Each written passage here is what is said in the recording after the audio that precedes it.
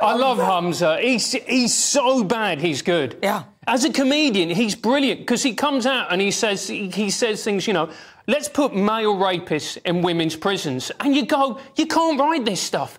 This is absolutely brilliant. We get Isla Bryson, who basically identifies as a woman because he found a wig and a skip and some Primark leggings and now said, right, I'm a two-time rapist, but I don't really fancy going to a male jail. Let's put me in a women's jail. And Hamza says yes. And of course Hamza should say yes because no one knows what a woman is, Nana. I don't know what you are. I'm a woman. Really? Yes, a woman. But what is a woman? A woman doesn't have a penis. Right, that is incredibly transphobic, and I demand everyone on Twitter who is watching it cancel her immediately. Get rid of her. No one gets cancelled on my show.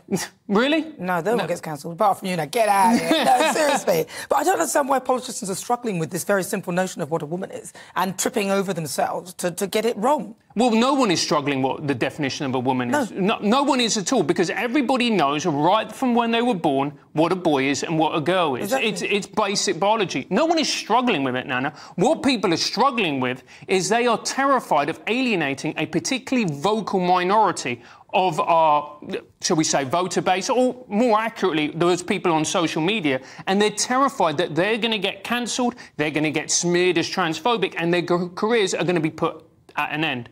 But at some point, people need to stand up and go, look, this is nonsense, we can't keep carrying on like this, and we've got to be honest about biology. My daughter, she said that she's terrified of all of this. She said that somebody said that there's now 100 and something genders. There's panda gender. Yeah, of course there is. I mean, come on. Because if you're going to do that, then every individual could make their own gender up if you don't fit into the gender one. That's why at birth they say gender. Yes. Male, female. So that's, in my view, there are two people.